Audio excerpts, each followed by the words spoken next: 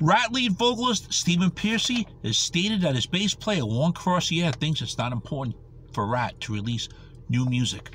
Money Michelle Morrison, real stupid, honestly. Fans, after a while, are not going to go back every year to see Ratt perform the same old damn songs every single time.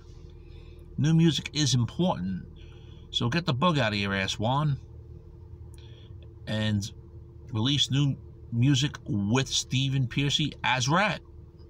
Not force him to make the music into solo music.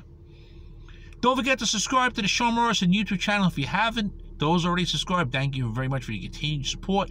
You watch the videos without subscribing, your support is appreciated, but click on the subscribe button. You'll help out the channel with all the,